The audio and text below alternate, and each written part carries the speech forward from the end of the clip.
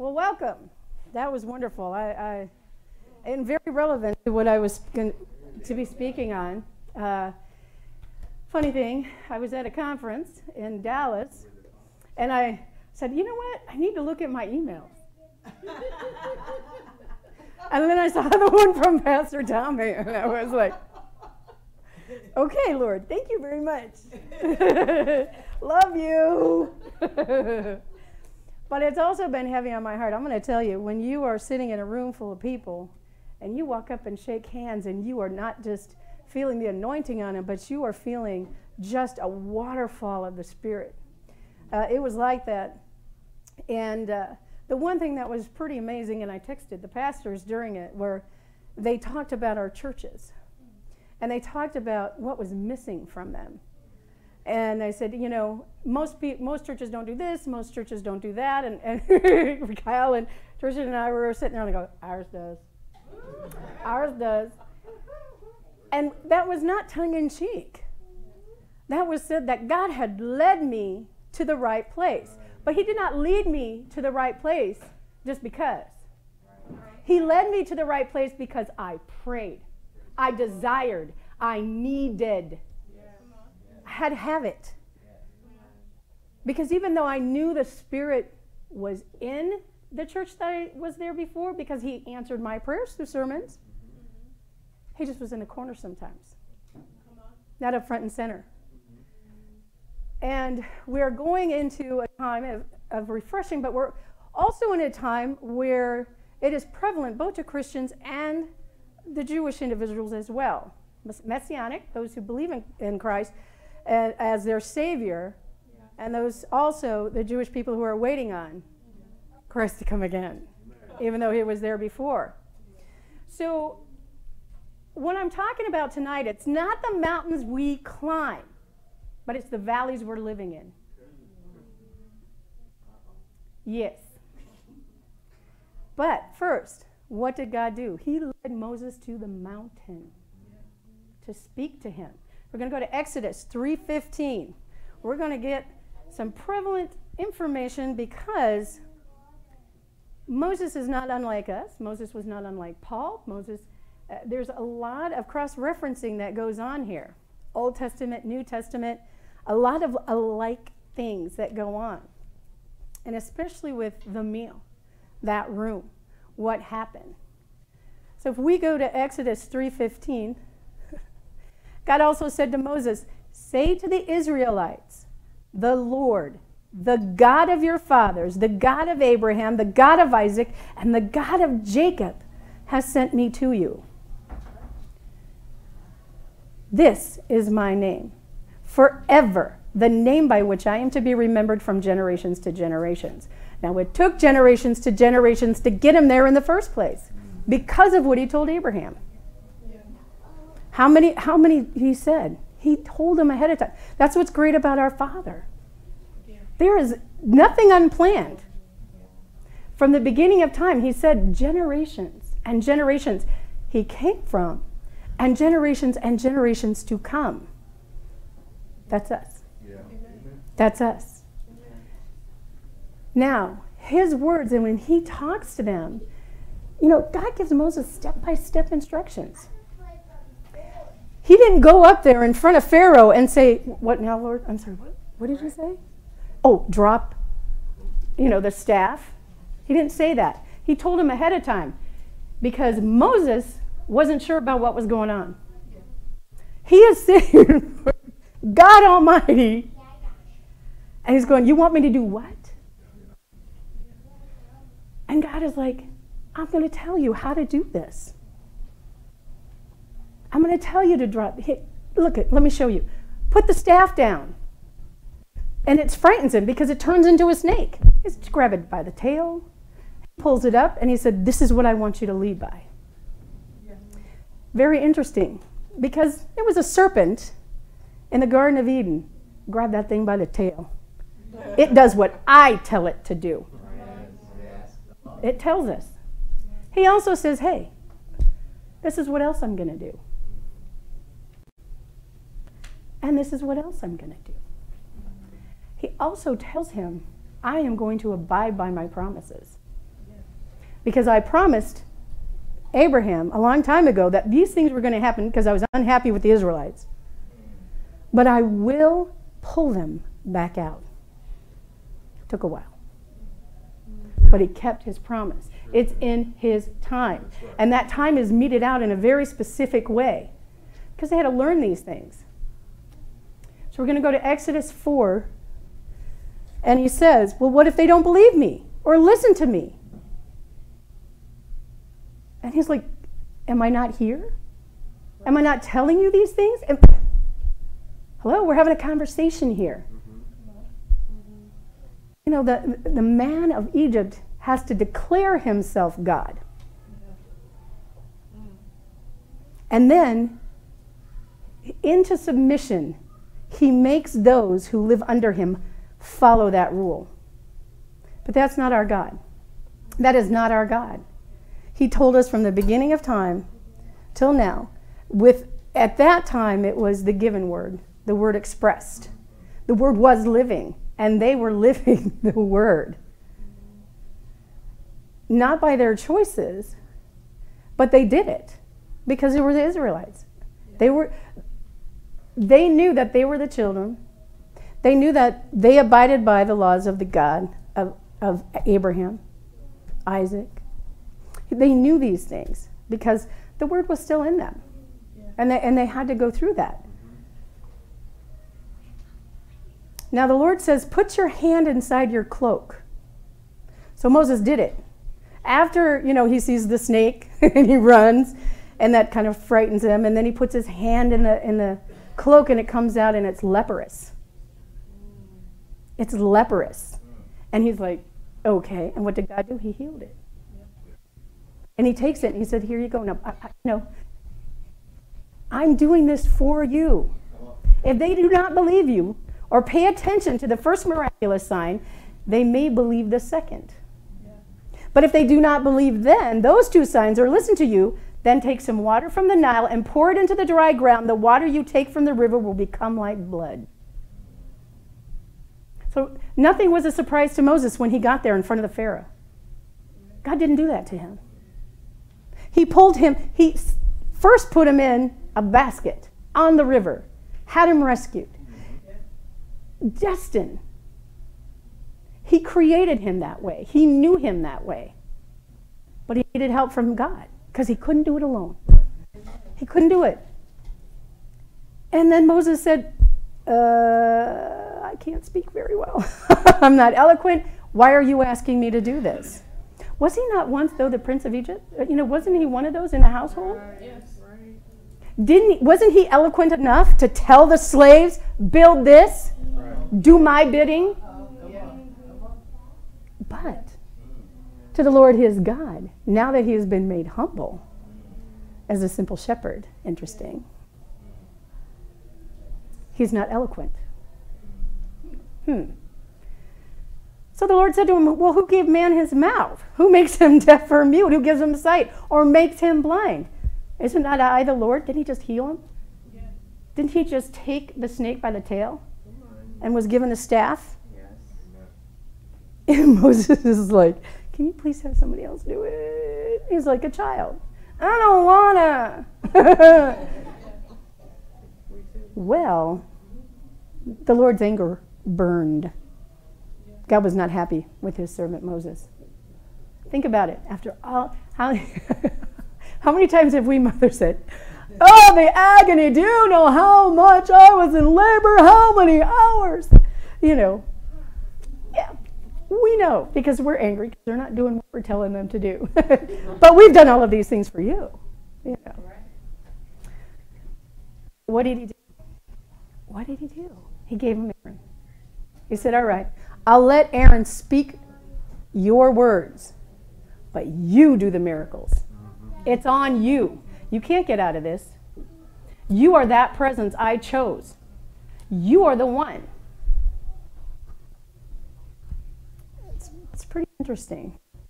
Romans 13, 1 through 2. We're going to go back. Everyone must submit himself to the governing authorities, for there is no authority except that which God has established. So he's establishing Moses as the authority to go in there and say, let my people go. So that hasn't changed in how long? That's a lot. Right there. See that? See that amount of time? But it's been established. Who established Pharaoh? Pharaoh thought he did, but God did. He who rebels against the authority is rebelling against what God has instituted. And those who do so will bring judgment on themselves. This is why God is the same yesterday as he is today as he is tomorrow. That is relevant back to that time of Moses. That is relevant at the time of Pharaoh. Because God also told him, if he doesn't listen to you, I'm going to take his firstborn. Yeah. So he gives him all of these things to do. I give you these. Aaron's taking your word. You've got the staff. You know what to do. Your hand's no longer leprous. Right. Yeah. I'm going to harden Pharaoh's heart. Wait, you just told me what to do. Now he's not going to listen to me. It's by his appointment only that these things were to come to pass. 430 years, these people have been waiting. So he gets there. But who's set up really for failure here? Did he set anybody up for failure? He hardened Pharaoh's heart. Could he pray to his gods? He chooses them. He chooses who he is. Now, he's the God himself, but then there's more there. You know, Ra, Isis, all of those. I didn't take time to learn. Their names are not important to me. He could have prayed to one of them. It conjured up 2 snakes. These people were used to seeing things of miraculous endeavors. They were used to this. This is not something new to them. They didn't go, oh my gosh, he has those powers. Where did they come from? Gods were greater.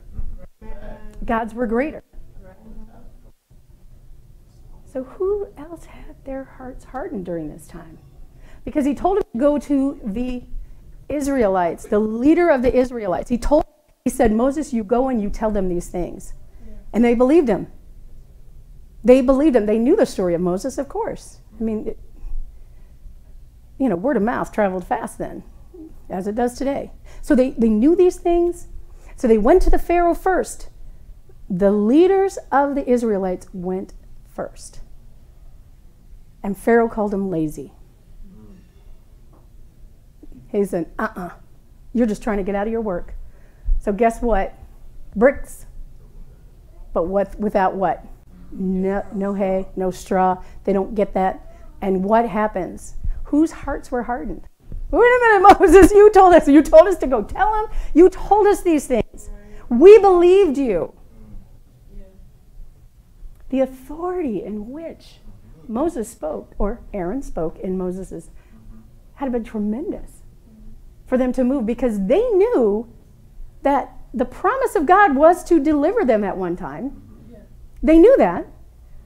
They believed that the God of Abraham kept his word. But now they're angry. Their hearts are a little bit hardened. So we're going to go to 2 Corinthians 10, 1 through 3. Some of these are exactly the same thing that Pastor Tommy gave us today. Go figure that. The Holy Spirit, I'll tell you. So we're going to go to Paul. Now this is in the second letter to Corinth, to the Corinthians there. So what did Paul do in Corinth? Those of you not in the front row. Why is Corinth so important to Paul? He actually founded the church there. He founded the church there. So it's very similar, if you think about it, in the time of, after the passing of Jesus and the resurrection. Now Paul has to go back. He's founded a church. Moses was the prince. He's got to go back because he was exiled. But now he's got to go back and he's got to tell the Israelites, hey, it's time. Things are going to change. And the same thing with Paul's noticed these things as well. And he says, by the meekness and gentleness of Christ. He doesn't say by the power of Jesus, in the name of Jesus, but by the meekness and gentleness. That's just as powerful. I appeal to you. I, Paul, who am timid when face to face with you. Now it's interesting because Moses doubted himself. There was a timidity about him. So there's a very similar thing that's happening then as happening here. But I'm bold when I'm away. We know Moses professed. We know he knew the God of Abraham because all of a sudden his heritage, who he was made known to him. And he had to accept it because what did he do? And where did he go? I beg you that when I come, I may not have to be as bold as I expect to be towards some people who think we live by the standards of this world. Now, the Israelites were living by the standards of their world at that time.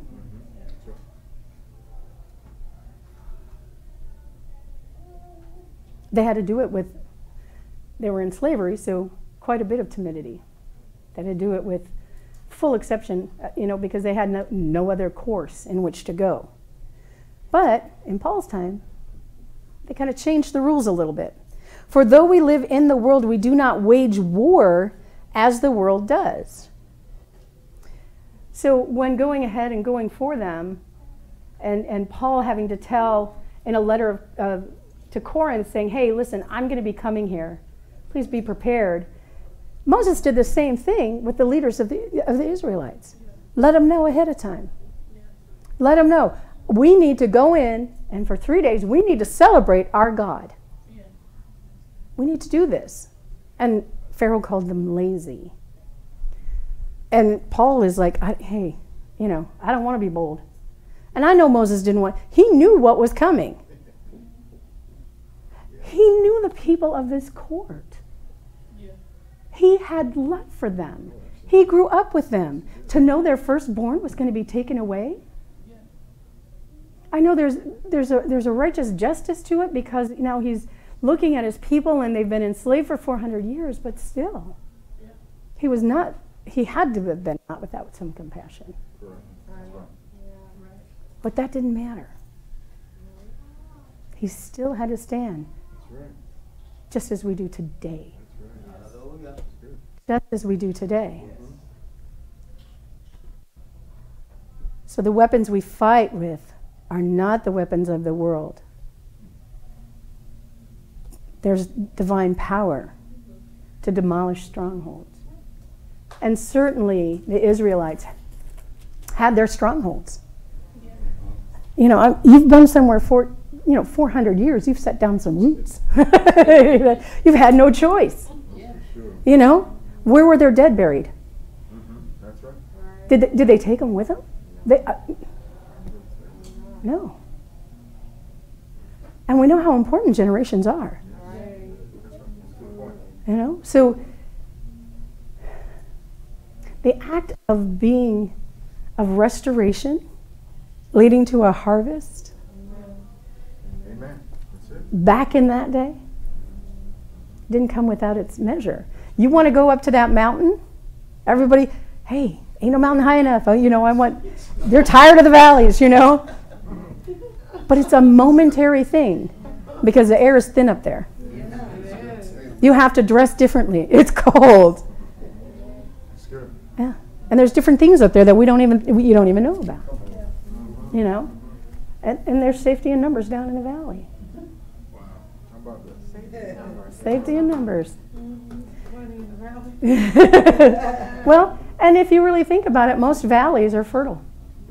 They're for growth. They're for rejuvenation. So it's how you think about it. So we're going now to 12. And here we are going to Paul. So we're going to 2 Corinthians 12, 7 through 9. Oh, I've got to get there.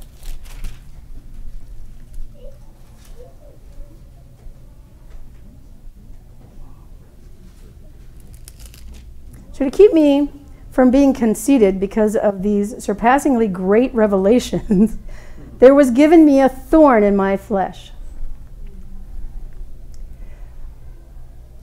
Moses' stature certainly could have been conceited.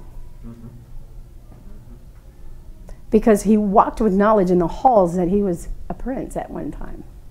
He knew probably every foot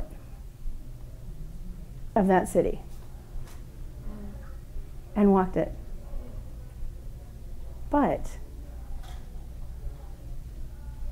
now I'm wondering if he didn't have some guilt, some shame, some moments when he found out he may have had one of his own beaten, his own personal, intimate family members, because they didn't obey. They weren't subjected to the same laws he was, because they created the laws in which they were subject to. What do you think? How do you think that, Satan had fun with that one? Whispering in his ear. So, it's a thorn in my flesh, a messenger of Satan to torment me. 3 times I pleaded with the Lord to take it away from me. Moses is like, please don't make me go. Can I have Mary? Are you sure you want me to do this? I don't speak well. My grace is sufficient for you. Am I not your Lord? Am I not your God? Did I just not heal your hand? Is who I am not sufficient enough for you? Deal with it. Seriously, deal with it. Because I am with you. My power is made perfect in that weakness. And so what did they do? How did they endure? In Exodus 11:3, you find out that there are so many things the Lord made the Egyptians actually look favorably upon Moses. So when God said, hey, they're going to give you silver, they're going to give you gold, and Moses says, my God has commanded this, of course they handed over. They actually loved Moses. Moses was highly regarded, not just by Egyptians, but by the Pharaoh's officials. God did not harden their hearts, only Pharaoh's. That's correct. So, the one that actually persecuted Moses was his own, were the Jewish people. He's calling us like, now we have to make bricks? Now we have to do this? P.S. by the way, hello, can I get some gold and silver here, please? and the Egyptians say, sure, because we love him. We're not doubting his word. But those who led the Israelites did. They were angry by it. So now we're going to go to Passover. We know that the captivity was 430 years. They have been living in the valley. They have been subject to it. So there had to have been some kind of acceptance there. However, you have to wonder when they were first subjugated to the slavery. There was a lot of torment. There was, as anything is when you're held captive in those times. So what were their prayers like at that time to their God? How heavy was their heart? What have we done? What have we done? Oh, shoot, we did that. Well, can you forgive us? Well, what does that mean? There's sacrifices. There's all these things that go on with that. So they're not really, it's a little bit different than we have today. We have the love of Christ. We have salvation. Hallelujah. Second, do you think their prayers changed in the second 100 years? Do you remember us, God? Bless these children, Bless this generation. Are they the ones that are going to be free? Do you hear us? Do you know that we're here? Third, 300. By this time, they're pretty much ingratiated into the culture of the time. And if you really think about it, who do you think built those idols? the statues. Right. They did. Right. Yeah, they were. There was no crosses, well, temples resurrected to, satisfy the sacrifices that they had to do in order to maintain what they had to maintain in their faith. They had to build somebody else's.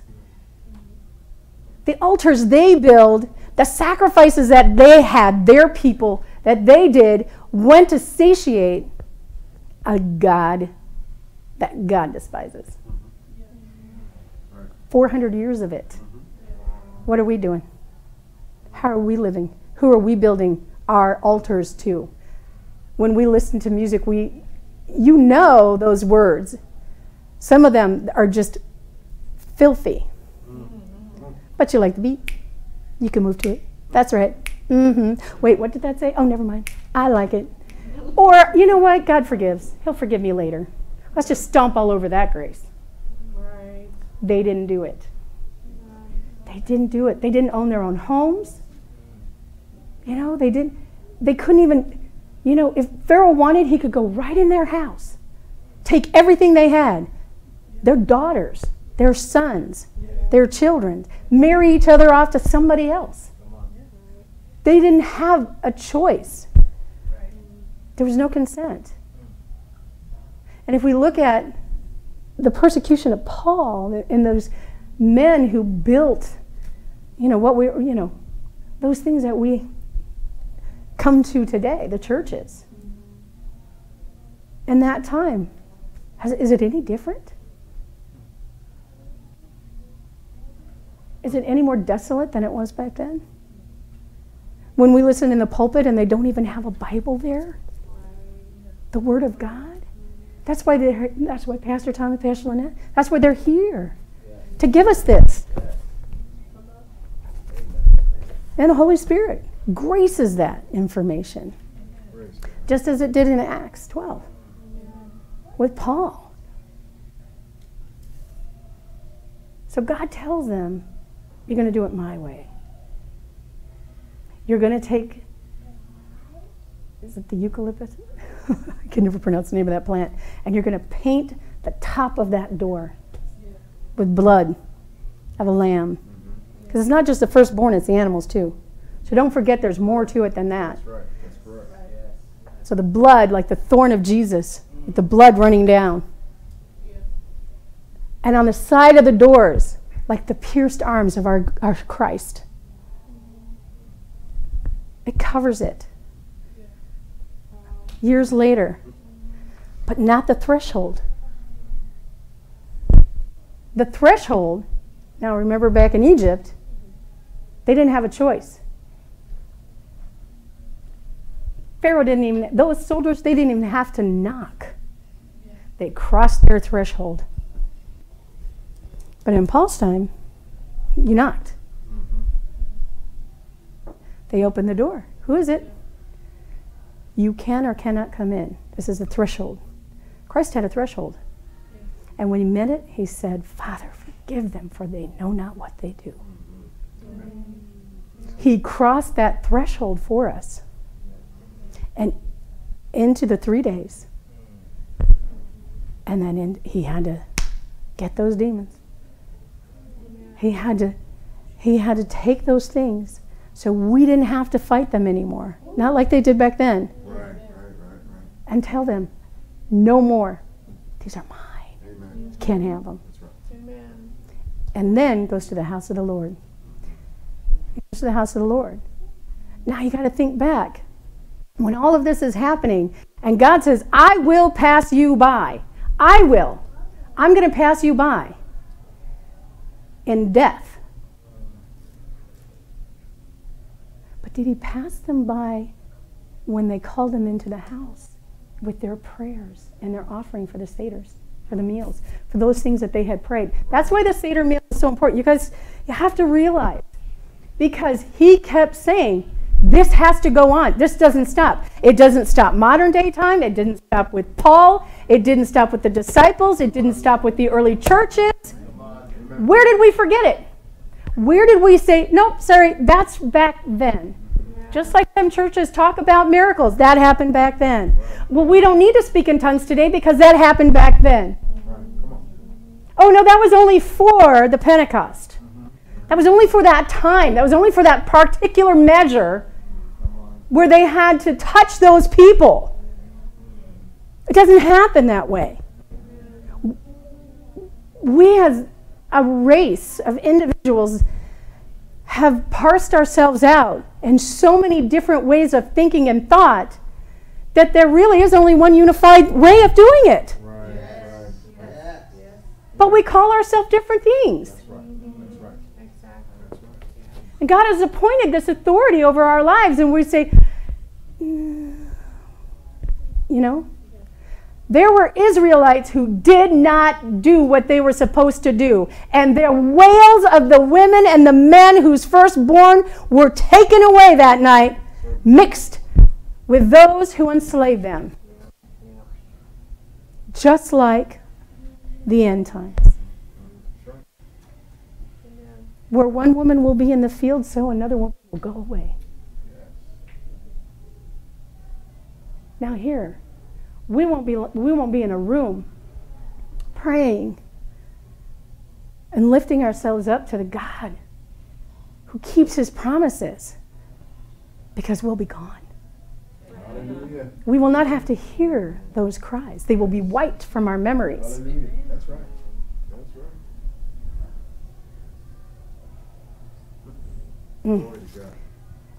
I'm going to tell you, I heard some words a while ago.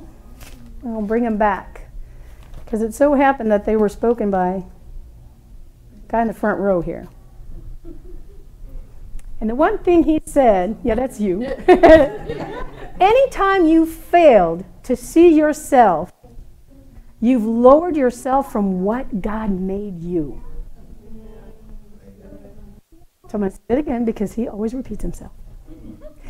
Anytime you've failed to see yourself, you've lowered yourself from what God made you.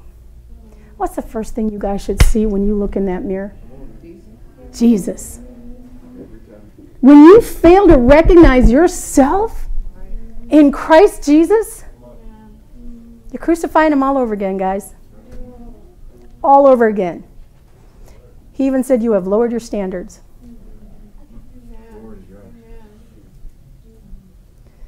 So 2 Corinthians 8 through 9. Got to go back to the word. I am not commanding you, but I want to test the sincerity of your love by comparing it with the earnestness of others. For you know the grace of your Lord Jesus Christ, that though he was rich, yet for your sakes he became poor, so that through his poverty might become rich. I'm not talking about money. But even though if we take a look at what happened back all those years ago with the Israelites, he still gave them silver. He still gave them gold. Do you think that after that time, in that moment, when they said, let's go, the bonds of slavery are over, there was jubilation as they walked out, restoration, they are now Israelites, they're walking out, they're no longer slaves, here they come. You mean all we get is bread from heaven? What is this? Water from a stone? We got all this silver and gold. What can we buy? Yeah. Clothes not wearing out, sandals? Well, they were Gucci, but they lasted a long time. They were bought by 430 years of blood. So the soles of their feet were red, but not by Jimmy Choo. That's not the way it happened. But it's the same. It was the same. The thorn in the side. Satan pushing it. Satan, and he still doesn't give up. No, he doesn't.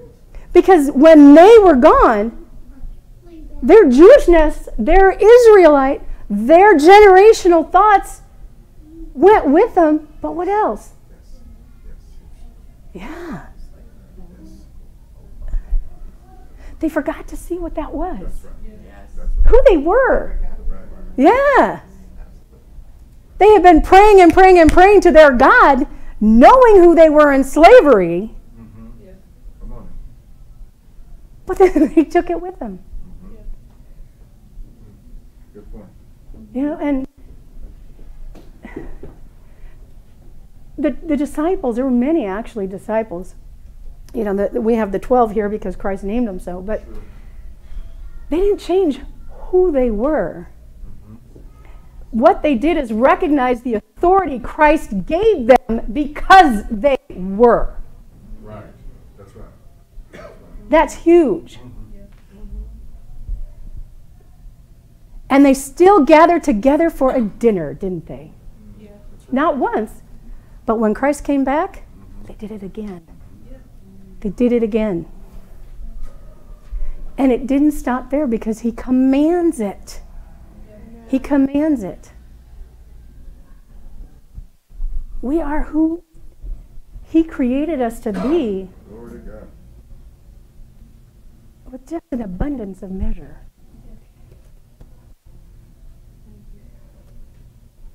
What choices did the Israelites have then versus now? Look at the turmoil. People who don't even belong in their countries from all over the world tell them, you know what? No, this is Palestinian. You don't get a choice. Okay. Okay. That doesn't belong to you. It's the only country in the world that was named by God. We're the only country in the world whose rules were set by God. Did you know the 13 states, if you put them in on a map of Israel, is almost exactly the same? Do you think that was done by design? Yeah, holy design. Yeah. And we're thinking because it's the end time and because we have things that are better than back then, or, you know, we're better people because we have more knowledge or technology. It's not. Right. We can't even duplicate the pyramid. It is not better. Right. All right. Right. We can't. Right. That's right. Amen. Let's go to Mark 4:15. You know, what you don't know about you is you must learn to be successful. Where did we hear that? Again, the guy in the front. So we're going to go to Mark.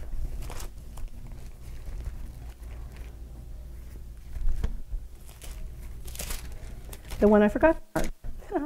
Pun intended. Okay, 4:15.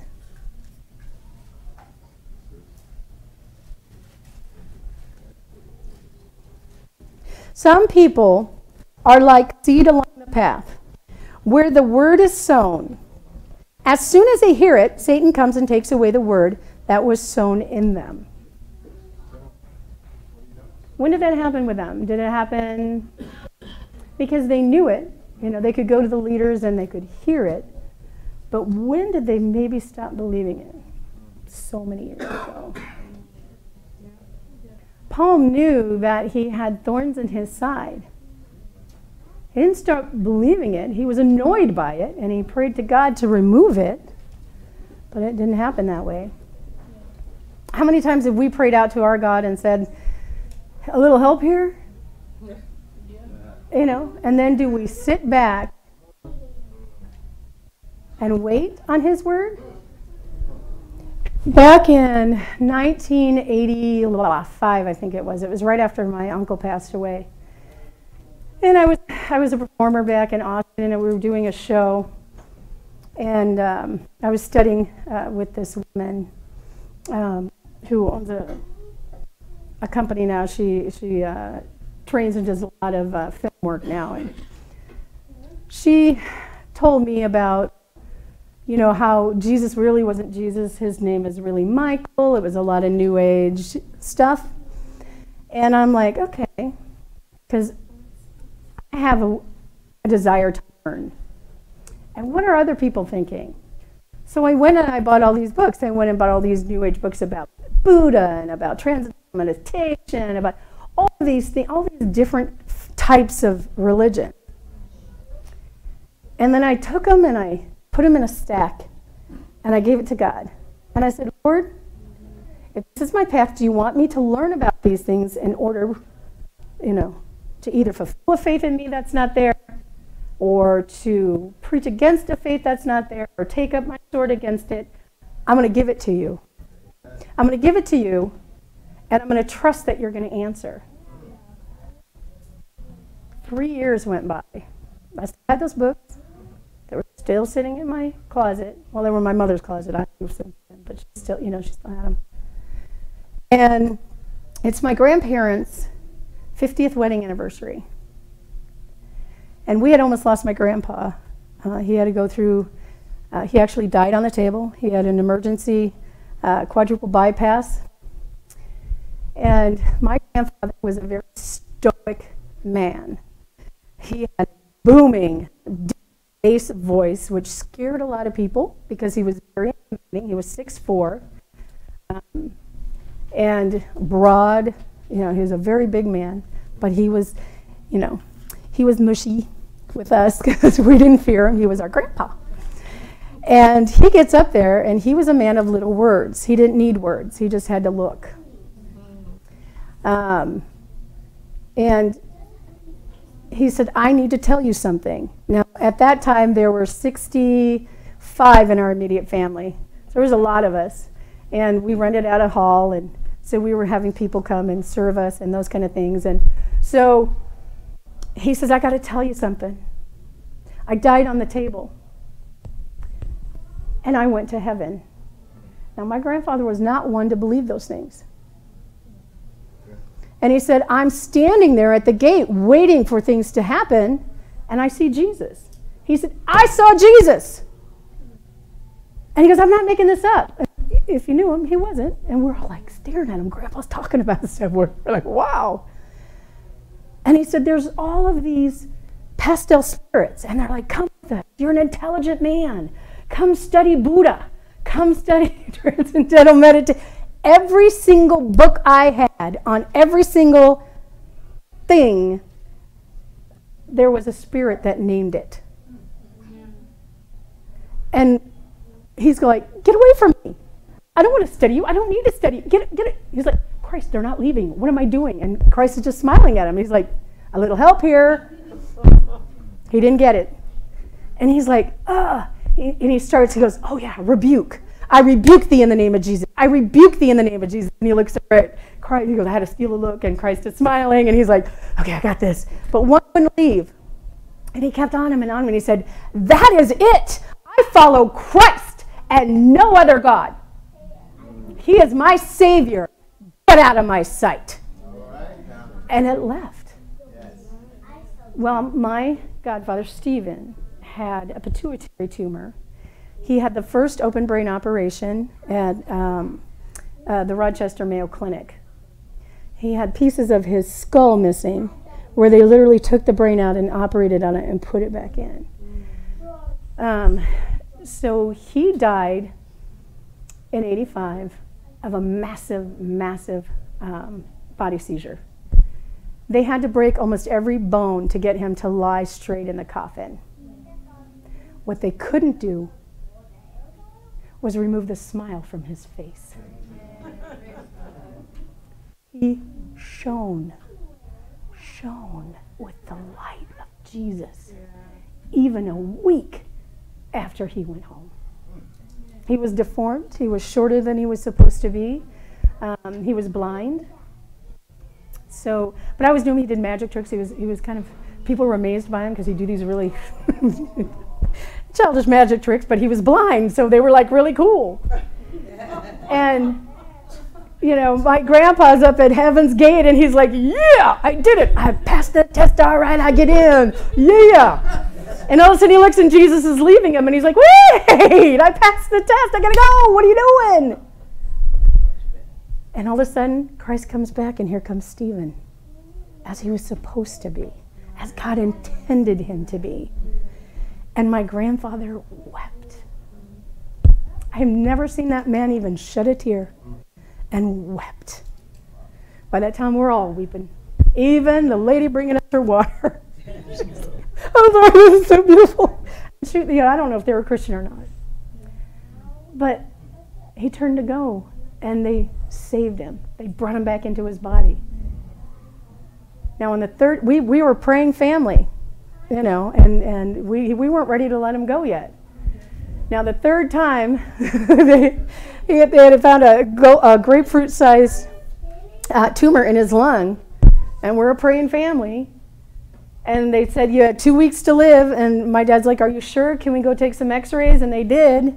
And it was gone. And my grandfather turned to us. He said, all right, that's enough. 3 times you prayed for me. I've been miraculously healed by Christ. He said, I've gotten ready to go. See, I know what it looks like. Can you let me go? But he answered my prayer. It took 3 years. Some 430 years. For Paul, the thorns left him the day he died. And he answered that prayer. These were our choices. We make these choices. And sometimes we have to make the right choices even though they don't feel so good. That we know that they're going to bring us to something that is maybe confrontational. But we can only know the truth. Just like they did. Those people in that room doing exactly what they did with the unleavened bread because God told them to. He told them exactly what to eat. He told them that the man had to have a staff in his hand as he prayed. Why? Because he said so. But if we keep looking at those things, and the doors were closed 21 times it's mentioned about doors in the Bible. It's no mistake. No mistake at all.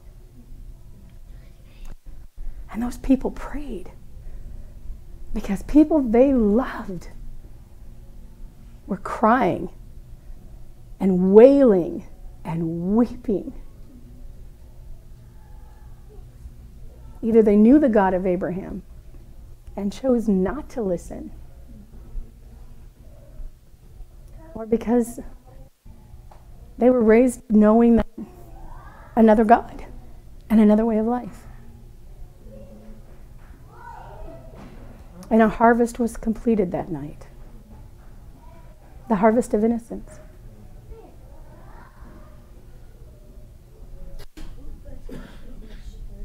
Thank you. Thank you for listening. It's not easy when you lose a child. We know this. I've lost my firstborn. And the weeping of a mother or a father who loses those things touches God in ways that deserve an extra helping of grace. And he does it because he can. We follow him because we can. And because we should love to. Each and every moment, no matter how hard. That climb is up the mountain, it's only momentary. It's only momentary. He'll bring us back down because he wants to see how we handle it. How are you when you think that I'm not here? Because I am here. I'm watching you. I'm loving you. You don't even notice I'm carrying you. But I'm here. And he carried them out of Egypt. And now another fulfillment is happening right now. And who we are and what we are and how we love him matters. To the core. It matters. Do we make a choice to play, teach our children video games? Because they shut out the destroyer. We let them in. By the switch of a knob, by earbuds in the ear, by the book we pick up and read. And we wonder why things don't happen the way we want them to.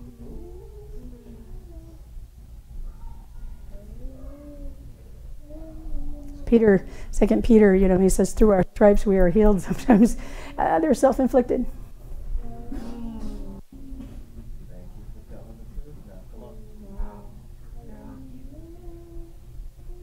But he loves us anyway, and he heals it. And he heals it.